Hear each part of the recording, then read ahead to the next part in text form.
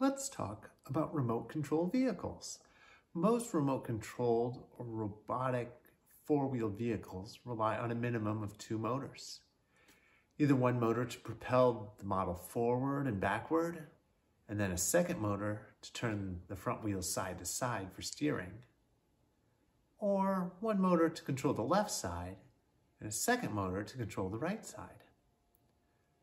The LEGO WeDo 2.0 core set is unfortunately limited to a single motor, so designers need to be more creative when making a model that does more than just drive straight.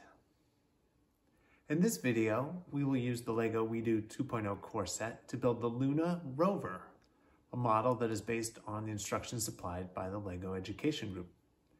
The Luna Rover only has a single motor, yet it is able to drive forward and also turn. It accomplishes these tasks by using a clever idea, the changeover mechanism. A changeover mechanism has one output when the motor is turned clockwise, but then a second output when the motor is turned counterclockwise. Let's look at the changeover mechanism in the Luna Rover. In step 42 of the Luna Rover instructions, the rear wheel assembly is connected to the motor. The white plate rests on the bright green pin connector on the left side of the robot, but it isn't directly connected. In fact, the rear wheel assembly is only secured to the rover with a single axle. You need at least two connections to fully secure the wheel assembly. So when the motor turns, the rear wheel assembly will try to twist. If it tries to twist to the left, the white plate hits the pin connector, keeping the assembly from twisting. The rear wheel stays perpendicular to the ground, and the Luna Rover drives straight forward. When the direction of the motor is switched, the rear wheel assembly will try to twist to the right.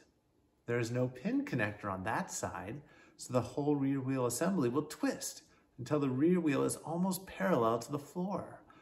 With the rear wheel in this orientation, the Luna Rover will turn.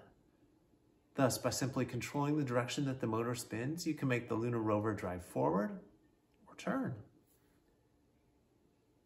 Here is a video of the Luna Rover trying to execute a 180-degree U-turn.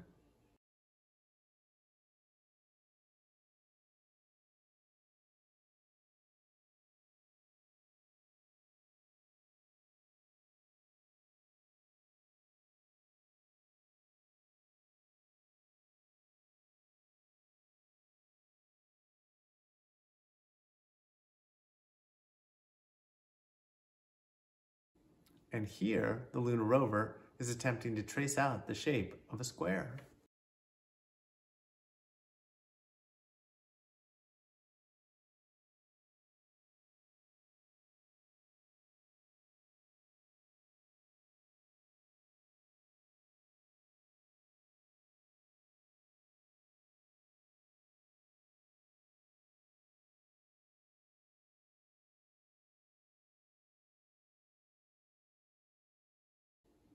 Have fun building and testing the Luna Rover.